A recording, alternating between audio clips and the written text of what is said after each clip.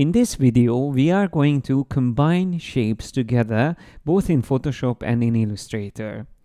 At the end, I would like to be able to create or recreate this Celtic cross. And you will see that it's much easier to do this in Illustrator than to do it in Photoshop.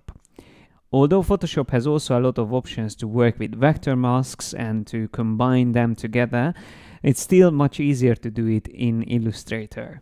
So let me just first go to Photoshop and show you that with the shape tools, we can easily create a shape layer. And I just draw a rectangle here. And I'm going to actually change the stroke to red, or the fill color to red, and the stroke to none. So we have a shape layer here, as you can see. Now if I use the same shape tool, but change the mode to combine shapes, then I can start adding to the same shape layer, and I can build whatever I want here. And then if I switch to subtract from shape, then I can subtract from this. So I can create like a nice abstract drawing. And then I can also choose intersect shape areas, which means wherever I'm going to draw over will be visible from the original drawing. And then there is an option also to exclude overlapping shapes. So this gets a bit more complicated at the end, but most of the times you will probably use combine shapes and subtract shapes. But that's also a very useful option whenever you want to finish or like finalize a shape. Instead of having all these separate little elements one by one here, you can just go to the options and choose merge shape components.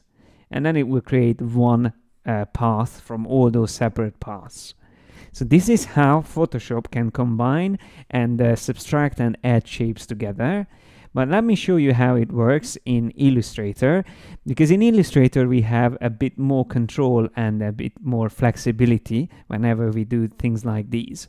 So let me just go to Bridge first and drag this combining paths image, the Celtic cross, into Illustrator. And here, just like before, I am going to turn this into a template. So because I want to trace it over, I double click on layer 1 and choose template. And then I create a new layer, and that's the layer where I'm going to work. So I am going to, instead of using the pen tool here, I am going to use the shape tools. So the ellipse tool and the rounded rectangle tool. So let me first use the ellipse tool, and I switch to no fill color, and I'm going to use a red color for my strokes. And I draw the first circle.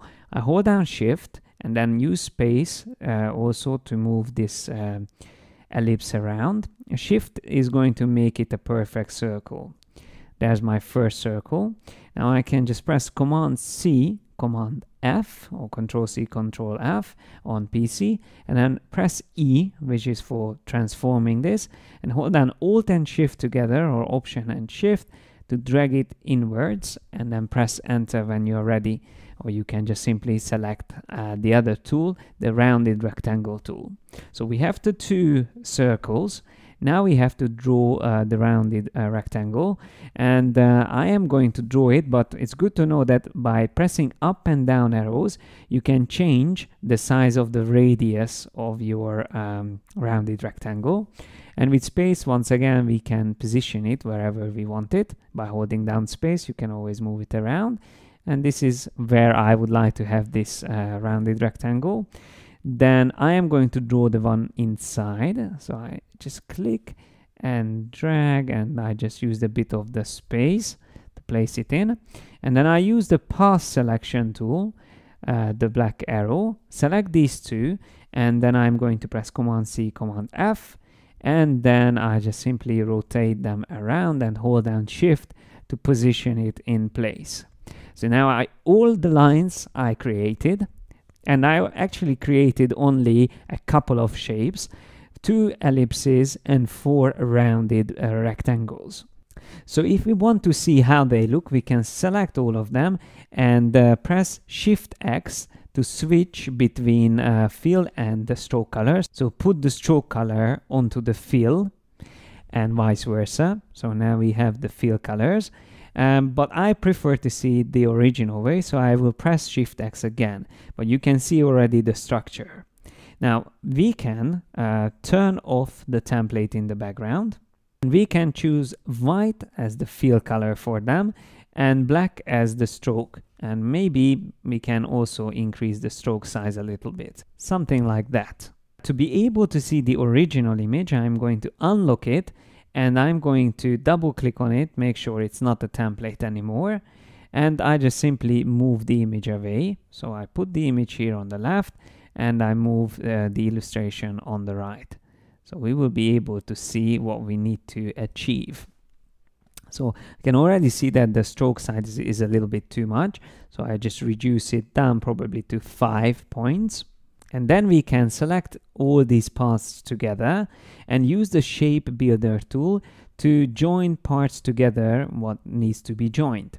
So I'm going to click here, drag over these 3 parts, and it already joined those parts together. Then I'm going to do the same thing here. Again, I just need to continue doing it. Click and drag over these, and then click and drag over those. Now we need to join these lines together as well. So I click and drag over them. Then I click and drag over them. And I think that's it. I think we are already done. Let me just click away. And yeah, the Celtic cross is done. We just need to fill these parts in with black. And for that, I am going to use another tool. So I am going to just simply select this again. And we are going to use a similar tool to the shape builder tool. It's under the shape builder tool. Just click and hold on to it. And then you can select the live paint bucket tool. So I'm going to select that. And with the right arrow, I switch to black fill. And with black fill, I just need to click on those parts which I would like to fill with black. So it's that simple. I'll just go over it and fill it with black. And we are done. So we recreated this very complicated shape with the use of shape tools and then the shape builder and the live paint bucket tool. You can try to do the same thing in Photoshop, but you will find it very complicated. Here in Illustrator, it's much easier.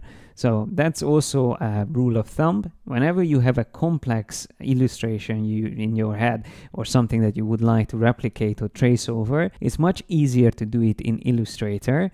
No matter if you use the pen tool or shapes together, but just simply Illustrator have more features to work with vector objects. And finally, just as a reminder, if we want to save this as a symbol, we can just click on the symbols panel and drag and drop the whole selection and call this Celtic cross. So it's saved as a symbol for us and we can use it later on. So that's all I wanted to show you in this tutorial. And in the following 2 tutorials, we are going to stay in Illustrator and learn a little bit more about the features which we can use together with vector shapes.